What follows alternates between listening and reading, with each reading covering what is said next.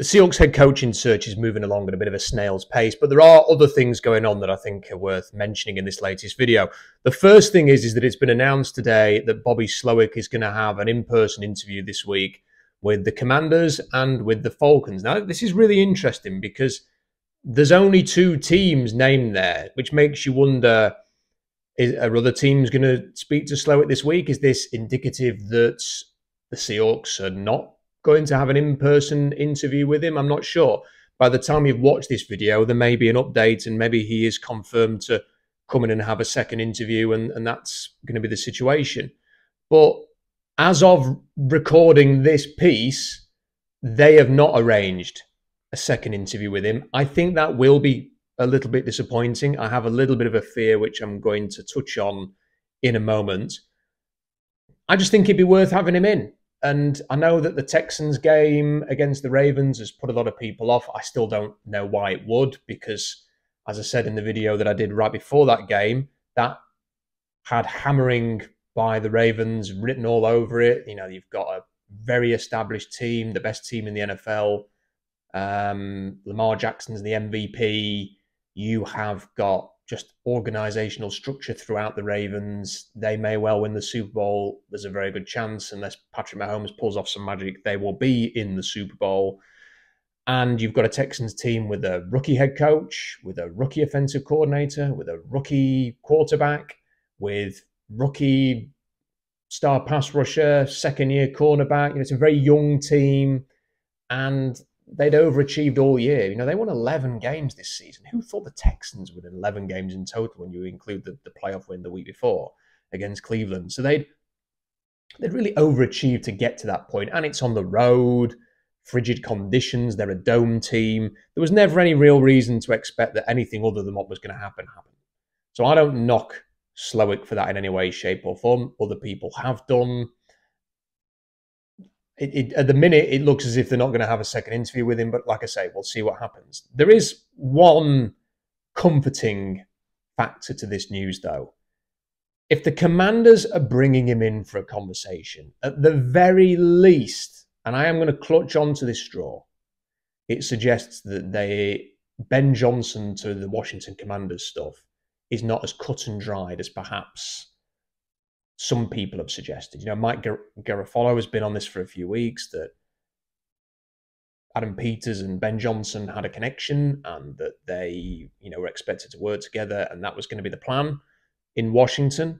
And nothing has dispelled that since then. You know, he's actually doubled down in a couple of radio appearances on KGR and said that's the expectation. A few other people have said that he's the favorite to the Washington Commanders. Ian Rappaport has also spoken about his desire to go somewhere and start from scratch. So all of the signs pointing Ben Johnson in the way that the Washington Commanders.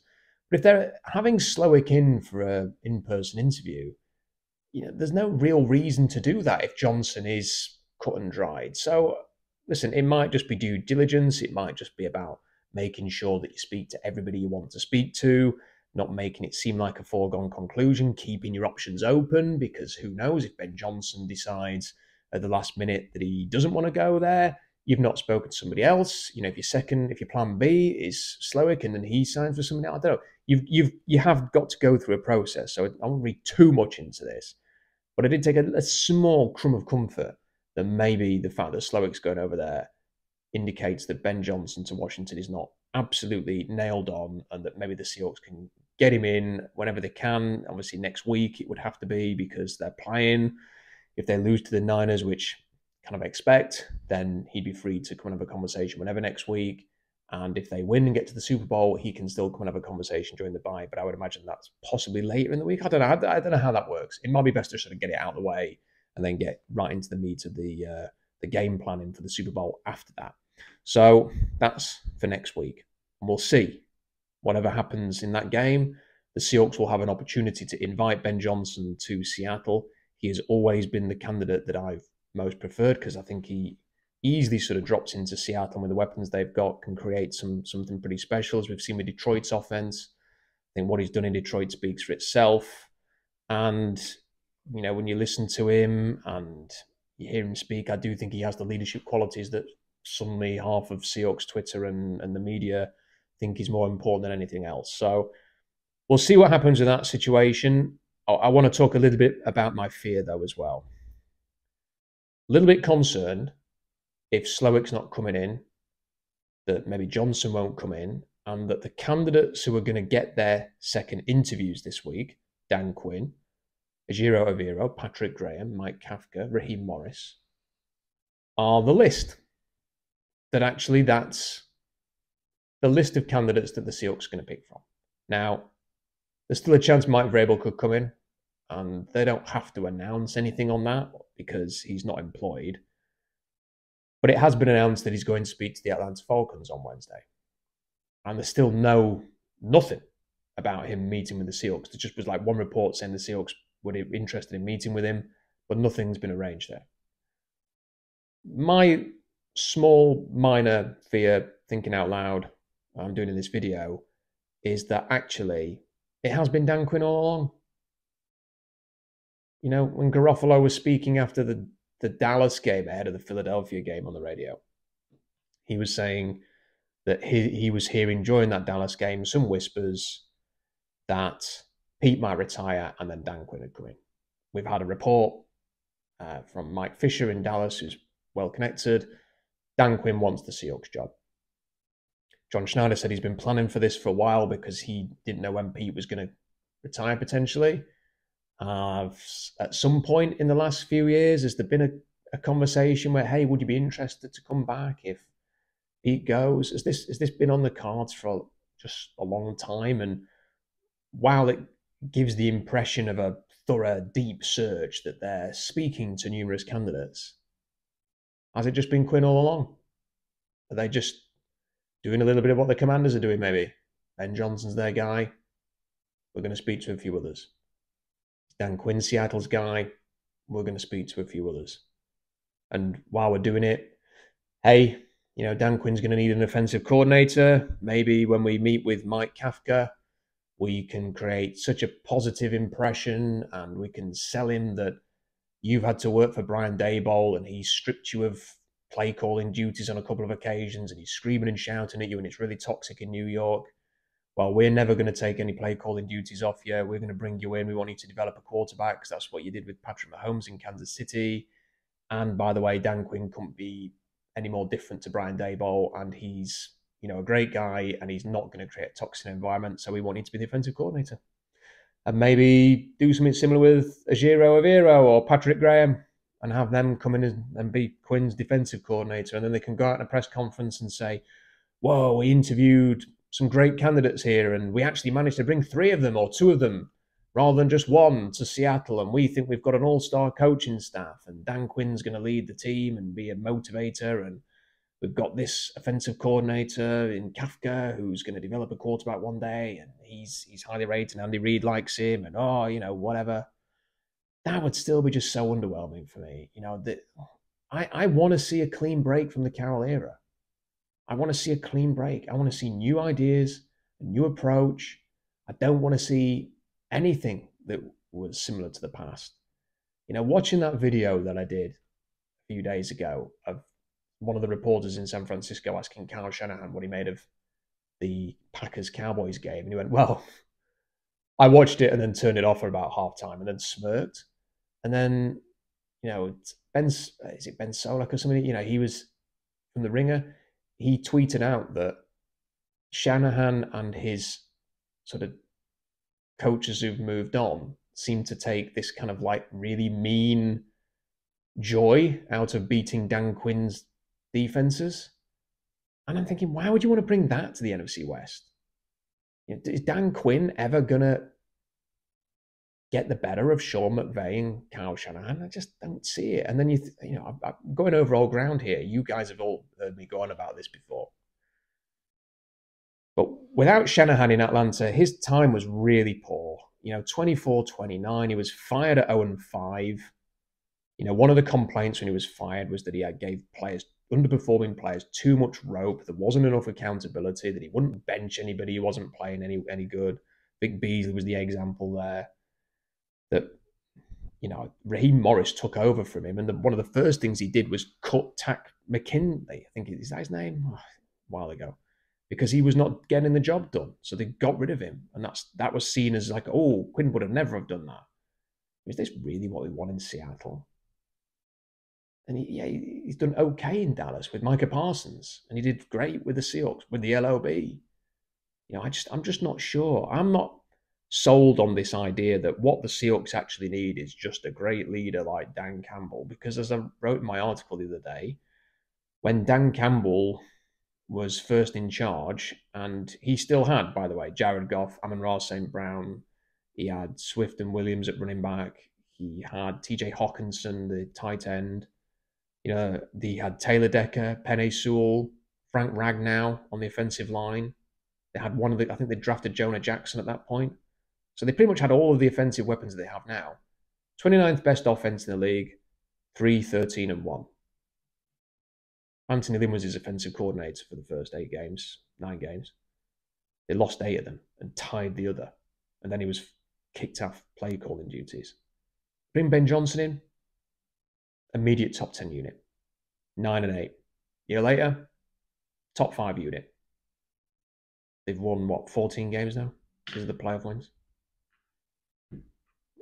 A leader and somebody who's a tough guy, who leads and can deliver a great speech, only as good as the tactical men around him.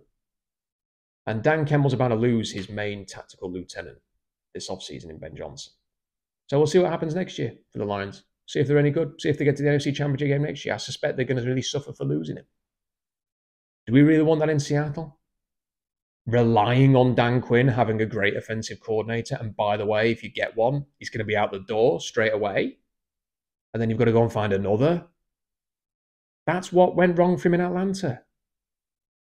Because as soon as Shanahan went, he brought in Sark, he brought in the Cotter. Poor. Defense was consistently average in Atlanta when he didn't have the LOB and Parsons. Just can't get excited about that. But I must admit, increasingly, starting to fear it a little bit.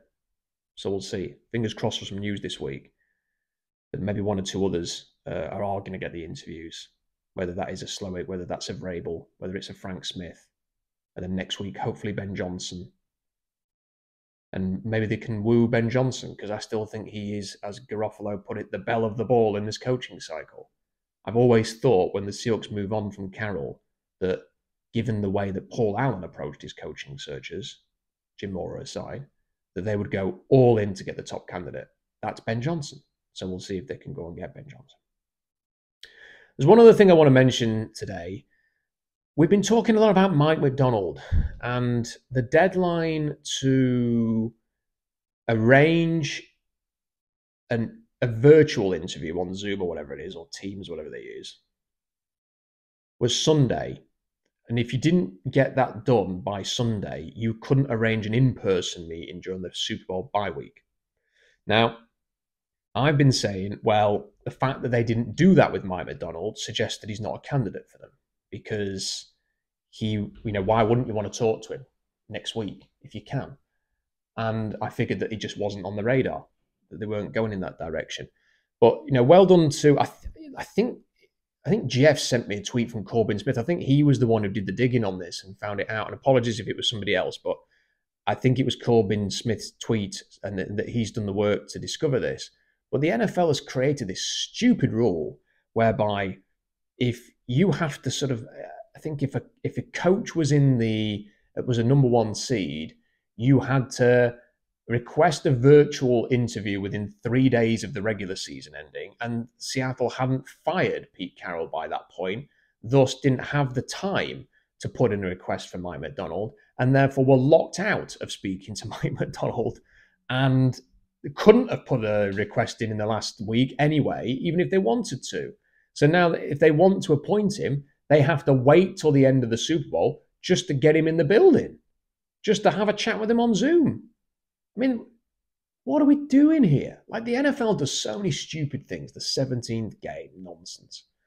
The 7th playoff seed, nonsense. Oh, we'll just chuck in a rule whereby everybody gets flagged for even mildly smiling in celebration after a play. Unsportsmanlike conduct. The NFL just does so many dumb things. Like now they've they've basically just opened the floodgates for the Shrine Bowl and the Senior Bowl to let underclassmen come in. Why? Because they're trying to promote the Shrine Bowl. That's the only reason they're doing it. That the NFL just, as great as the NFL is, it constantly just makes mind-numbingly stupid decisions. And the Seahawks not being able to have a conversation with Mike Macdonald when other teams were because of some dumb rule where you have to fire your coach within 3 days of the bloody season ending is right up there with peak stupidity.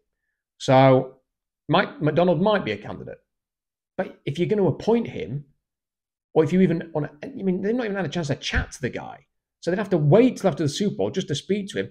Like, he's not an established coach. It's not like you're going to get an Andy Reid. You go, oh, we know Andy Reid, and John worked with Andy Reid in Green Bay. We know all about him. We're going to go and get him. Even if it's like Dan Quinn, we know all about Dan Quinn, so we don't need to meet him before, we bring him in. It's fine. We know him. They're not going to know Mike Macdonald. They're going to need to speak to the guy. So you're really seriously prepared to wait, another week this week in the NFC Championship. So you've got another week after that, and you've got the Super Bowl bye. So another week after that, then you've got the Super Bowl. And then after that, you'll be able to bring him in. That just seems like a long time. By that point, everybody else will have appointed their coaches. You will be behind the 8 ball in terms of appointing a staff. Why does that matter? Well, look at the Eagles. They lost both coordinators because they were in the Super Bowl last year. And they were like, they wanted Vic Fangio to replace the Gannon who went to the Cardinals. But by the time that Gannon had agreed that he was going to go to the Cardinals, and that was all, because that was like a last-minute thing after the Super Bowl, they kind of met.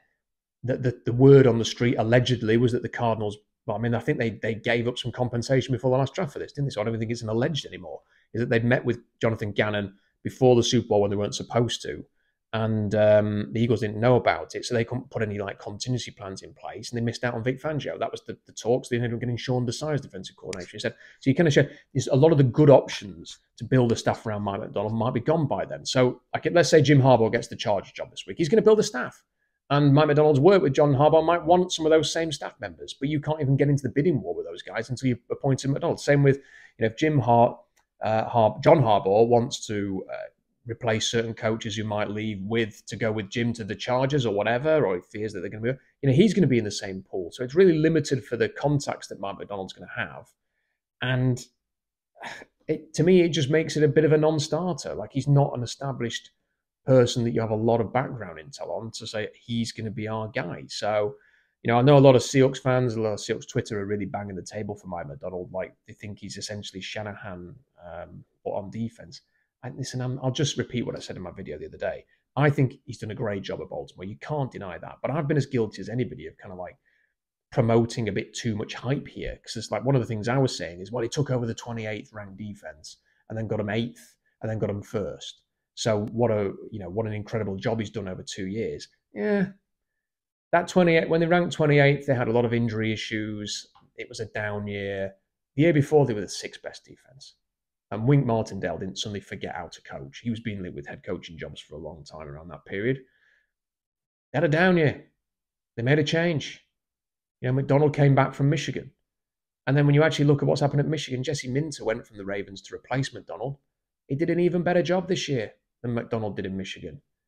When Macdonald was the coordinator, he did well, but then Minter's done even better, arguably. Look at the way they shut down Washington. So, I'm not sure.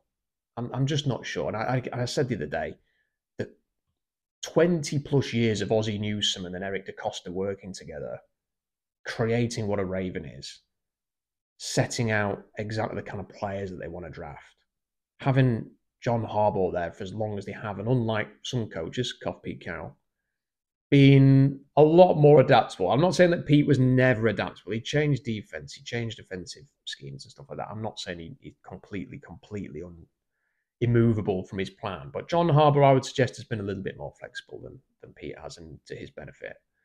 And they've got Lamar Jackson. We can all talk about the Ravens defense if you want. The Ravens are where they are because of Lamar. Lamar Jackson's the NFL MVP. He's unbelievable. He's having a fantastic season. He protects the ball, dynamic as a runner, passing brilliantly. They run up the score on teams offensively, and then the defense tees off. Lamar ain't coming with Mike Macdonald. And it is a Lamar-driven team first and foremost with those Dre weapons. So I don't know. Like people were talking about the Niners game, like, wow, what a job he did against the Niners. He outcoached Shanahan. Yeah, did he really? If people actually remember what happened in that game, Brock Purdy's had some stinkers, and the game against the Packers was a good example of that. In this game, he had like the freakiest turnovers ever, like throws that you never see get turned over, like just a really bad look, really bad turnover look that went all in Baltimore's favor. Lamar was great. The Niners got 429 yards in that game. So they weren't shut down. They had 121 rushing yards in the game. Let's be realistic here about what actually happened in that contest. It was not a Shanahan being smothered in the way that, say, Peyton Manning was in the Super Bowl that Seattle won. So I'm not quite as sure on whether he's ready, whether he can get the staff, whether he's quite as brilliant as people think, that he's like this antidote to Shanahan. To me, it seems a bit like the hype that you get when like Michael Penix plays well against Texas and all of a sudden everybody said he should be the second overall pick. It feels a little bit like that, that reactionary social media hype. It feels a little bit like that with Mike Macdonald. And, for me, still top man is Ben Johnson. I just think he can come in and do with your weapons what he's done with Detroit's. If he sticks with Geno's pretty similar to Jared Goff. I don't see any reason why the Seahawks can't emulate a little bit what the Lions did. People going about the offensive line. Detroit's two guards are both free agents in the offseason. Go and get them. And you spend a top 10 pick on a tackle. Abe Lucas hopefully comes back. Go and get the two guards. Invest in a center. Good center draft. There's some experienced centers out there who are going to be free agents. Go and get the guy from Dallas. BS. There's options for you. So you can build that kind of a team that has enabled him to succeed. And Detroit's defense is no great shakes, is it? So, you build a complementary defense to go with it. That is what I would do. That's my preference. Is he going to go to the Commanders? Seems that way. Is it setting up for Dan Quinn to take over and it's been that way all along? Maybe so. Anyway, let me know what you think in the comment section. Don't forget to like the video and subscribe. And for more analysis, SeahawksDraftBlog.com on Tuesday, which is today. I will be posting a new horizontal board with the usual 3,000 words of complimentary analysis on the draft. So I would seriously consider checking that out, including, if I do say so myself, a very interesting thought on what John Schneider might do at the quarterback position. So go and check that out on SeahawksDraftBlog.com. Until next time, though, bye for now.